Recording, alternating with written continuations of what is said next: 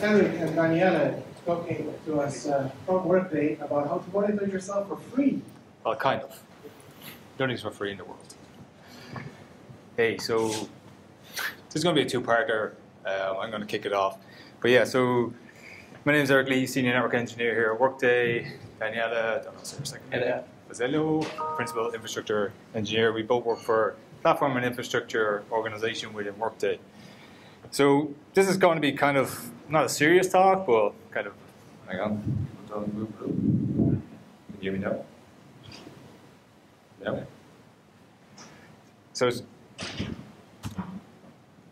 not going to be kind of a serious talk. It's just going to be talking about a journey for myself of building a monitoring tool. And, you know, I know a lot of talk about automation tonight, but for me, I was always told, find a product and try and automate it to, you know, see it all the way through.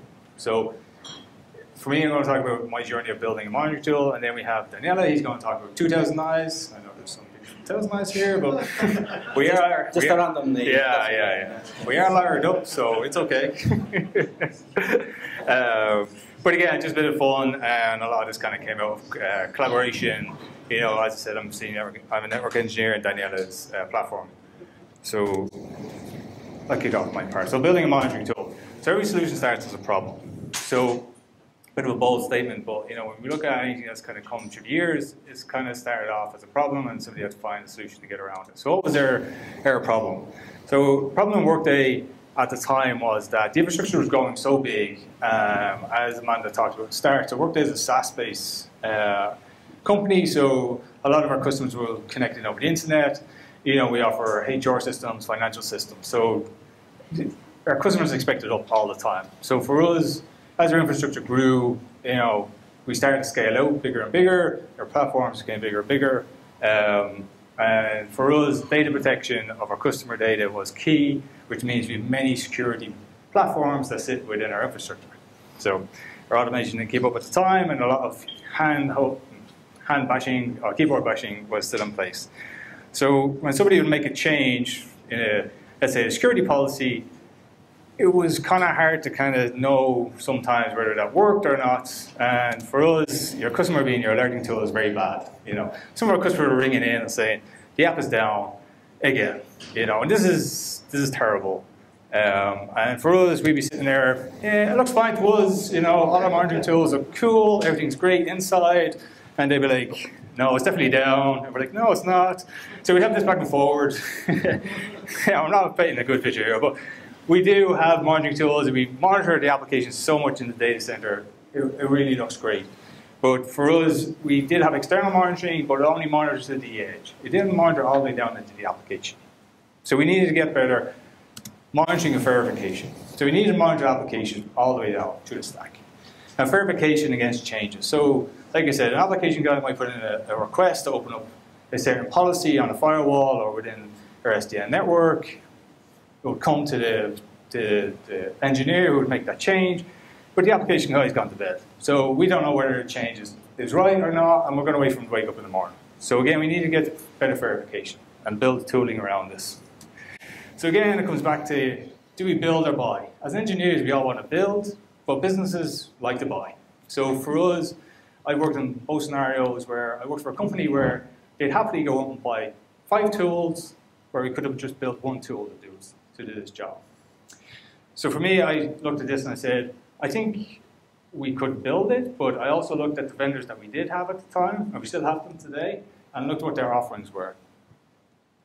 So for me, I said, automation can help. So we talked a bit about automation tonight. This was, for me, a journey into automation and kind of seeing that for us, we had these, what we call test tenants or customer testing within each data center.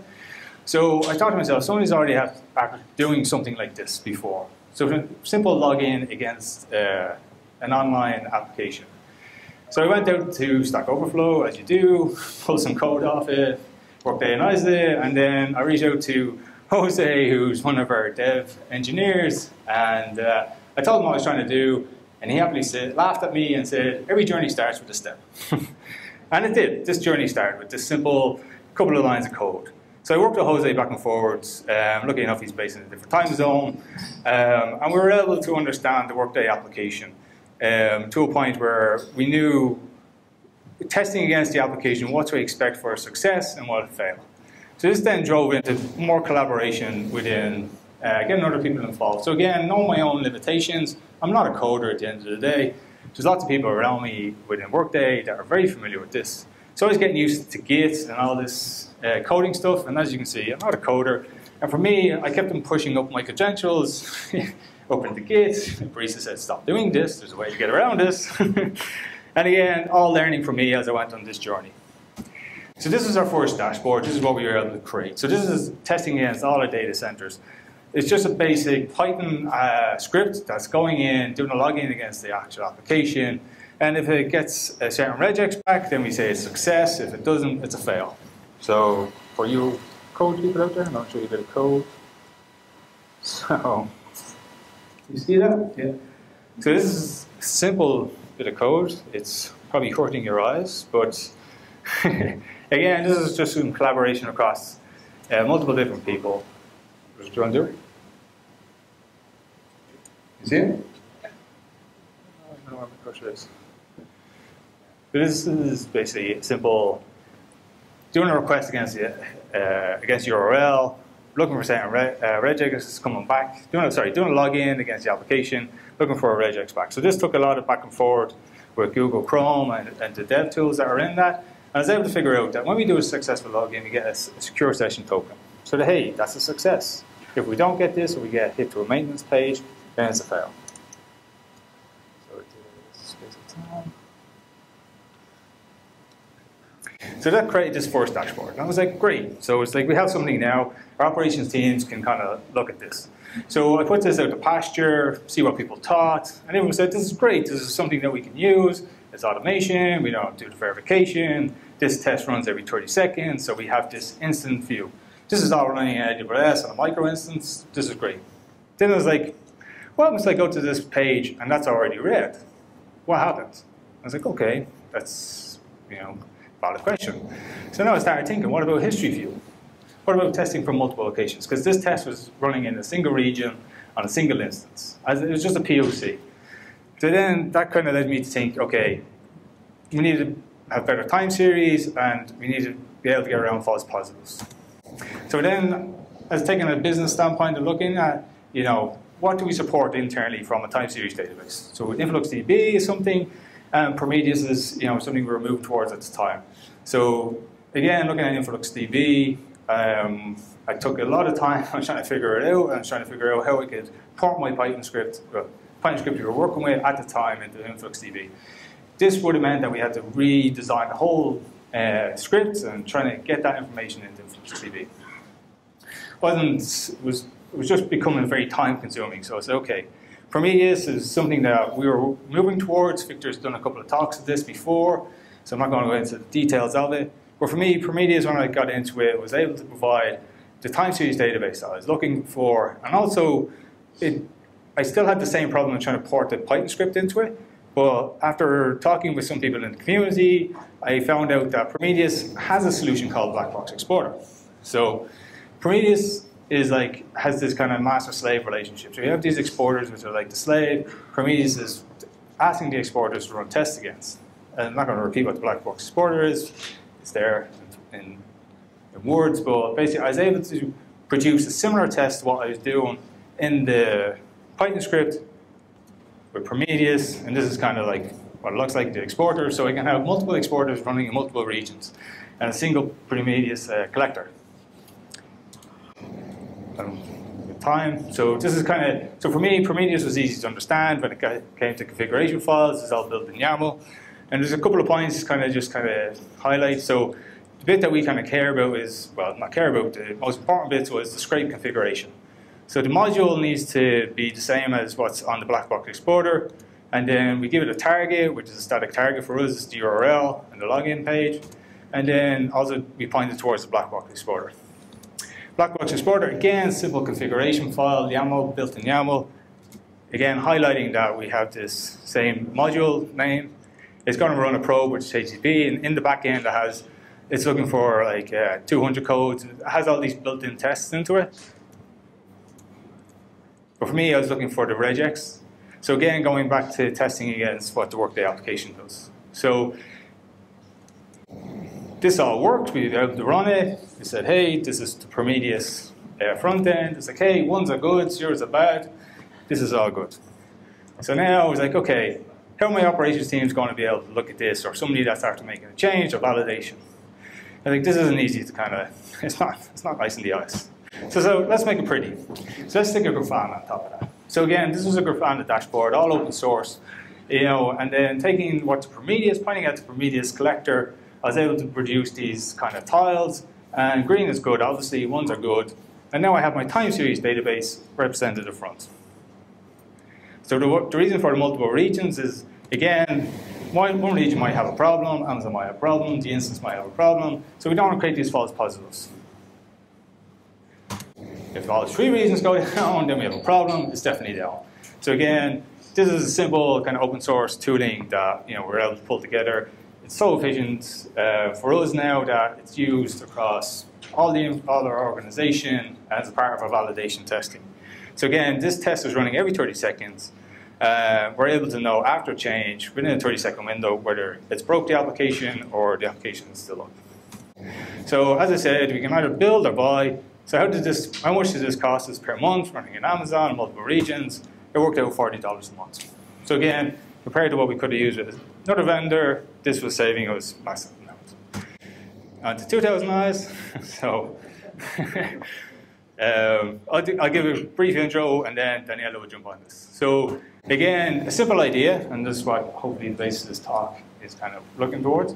So this idea came from talking with another principal engineer in here. Sent me this on Slack one day. I was like, is that right? Traceroute tool? He's like, no, it is, but I can also see the ASs. I was like, this is interesting. This looks very familiar to a tool that we buy from a vendor.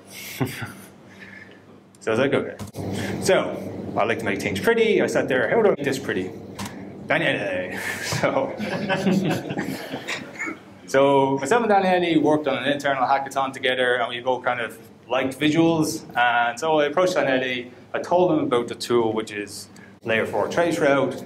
I gave him the output, and I said, I think we can make this pretty. And Daniele will take it from here.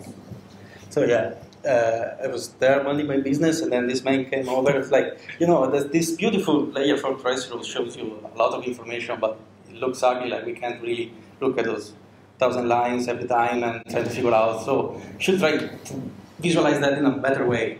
And so we started looking at what was out there already available. And we went to Apache Superset, which is a beautiful tool. If you use that, if you have a lot of data, you should use it. And trying to see if we could use that to visualize all our routes and all the different paths that packets took from our probes to the Workday data centers. That was the first attempt. Looks nice, but doesn't like loops. The graph itself is not designed for loops, and you know yourself, BGP, there's loops all over the way, so that's definitely not a good tool. So we kept looking around and figured out that people at Netflix came up with this JavaScript library. It's called Bitcheral, for our pronouns. And it's a library that is designed to show complex networks pretty much. It's JSON and spit out this beautiful stuff. So it was created by the Chaos team at Netflix. And it's, in the beginning they just show a few videos on YouTube just to show how good it was. But then they decided to open source the library itself. It's nice, uses WebGL on your browser, so it's actually heavy on the browser, but that's easy on the backend. It's nice. Set ping is not maintained anymore because Netflix is not using that anymore, but the code is there. It's open source on GitHub, so there's a bunch of people actually keeping the project kind of alive. So, how to translate Layer 4 Traceroute as this XML output, which is easier to parse than the standard output, but still ugly. And this thing had to be translated in the visitor JSON input, which is even uglier. And the JSON schema is just madness, it's huge. And, but that's the structure there, so figure out we can do this. The idea was to start a bunch of probes around the globe and different AWS regions, have them running layer 4 trace route against us, and collect all this output from LFT and put them somewhere in an S3 bucket, and then having this parser just parsing files and speaking of JSON. And we could then probably visualize that. Looks easy, kind of. So we started doing that, and there was like how to implement actually this. The probe itself needed to do a few things. Run it at trace route, grab the XML, translate to the shared JSON and push that to S3, and then the parser had to grab all the different traces, put them together in a bigger graph, and lay them somewhere for the web app to actually be rendered. How to write this? I was thinking, since it was a period I was learning, I was like, why not? There are so many languages, they are all the same, so I went with it. Yeah. And it was actually doable. The most annoying thing was to define all the data structure inside between the pistol JSON and the XML, but eventually got something together that seems to work. So this design needed a lot of virtual machines in different data centers with a lot of VPCs and networks and connection. To deploy all of this, since I'm a big HashiCorp fanboy, I went with Packer and Terraform. So using Packer to build AMIs with all the software inside, all the config, and Terraform to actually deploy that across AWS regions. And yeah, there's some screenshot of Packer actually building images and pushing them in 14 regions. And then, oh, I lost my screen there. So, this is the Terraform code actually to deploy them in auto-scaling groups. And it works, and it's actually fast. It takes, 2 minutes-ish to deploy everything. This is like really, really cool. But I love this. The hardest part was, of course, the UI. The Server Web App uses React, and the one that we started with was stolen from the GitHub example on the GitHub page. And it's UI, it's hard. I don't know if you ever had to deal with UI, but like all this backend networking, that's easy. Like drawing a square in a JSON screen is madness. Like it's really, I spend more time trying to get the UI to show the graph that actually generating this JSON. It's really, that's like, I respect a lot of UI engineers now. The JavaScript itself is a beautiful language, but also drives you crazy. Because there's a bunch of codes that call themselves, that keep calling themselves, and you don't know where you are. So it was hard, but eventually we got something together, and it seems to work. Let's demo, if it works. Get there. Sacrificed. Yeah. Sure. Which one do you want? Oh, so many cables. Yeah, standards. Which one? This one? This one. Oh, this one I like, yeah.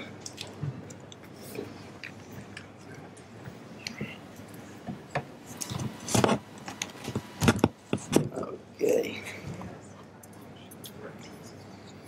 Get some more full screen. Hopefully it's still running. Still running. It's running. Come look at what?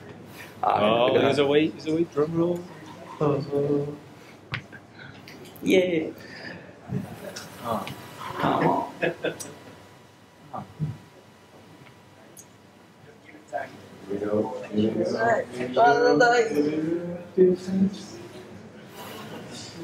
Almost. Yeah.